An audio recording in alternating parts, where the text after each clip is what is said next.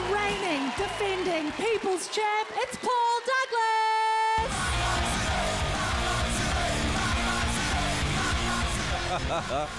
Oh my. I'm a big sports guy, right? Straight into it, big sports guy. And I got told I talk about sports a little too much. A little too much. Apparently I should read more books.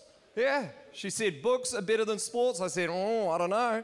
Don't think the ending of a good book's ever sent anyone on a 3-day bender. What are you guys celebrating? Oh, you know the end of a good John Grisham? Okay. Easily my favourite part of the sporting world last year was the woman winning the Rugby World Cup. How good? How good? I had a bit of a moral dilemma though, because I was like watching it, I was with my wife, I'm a modern guy, you know, I treat women with respect, it's all about equality, but 5 minutes into that and I was just like, tackle that bitch! Thirsty for it. I kind of love that between the attention that the women's game's getting and an All Black coming out as gay, that you know there's some old heads out there just going like, ah! They're the same guys that when they see Ngā mihi at the end of an email, they're like, oh, let's go. You know.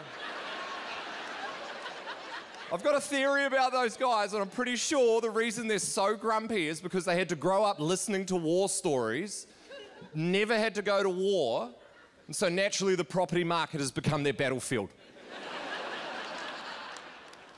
Sometimes they're so grumpy, you know, I just want to like grab them and be like, why are you so grumpy, man? Like, you don't know how to relax, you know? Like, I don't think I've ever walked in, seen a boomer lying underneath a mink blanket watching Netflix.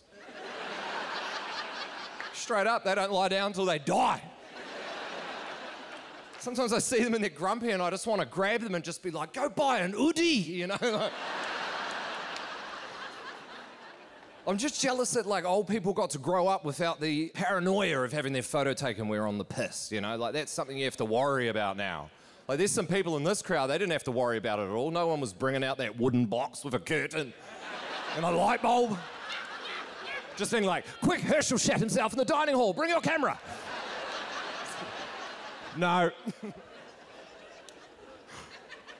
It's crazy, man. Because it makes me wonder, like, how did people even get caught cheating before cameras? What, they come home and their wife was just holding a bloody sketch of the saloon they were just at? Who is this? You're like, oh, my word, you know. It's crazy. Young dudes, though, young dudes in the crowd, man, this is my bit of advice. Never send an unsolicited dick pic. That's how you get in trouble with cameras, okay? Solicited, go hard, take a few angles, you know, like... Unsolicited is always creepy. Always creepy.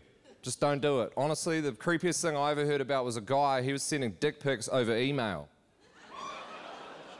I know, email, think about that. Like a messenger service, at least you're kind of like photo, boom, sent, gone. But you gotta compose an email. You gotta be like, oh, email, what was it, .co.nz or .com, you know, that part.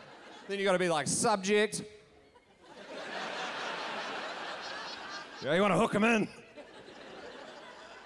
And then, like, how do you even start that email? You're like, dear Samantha, here's that dick I wasn't telling you about.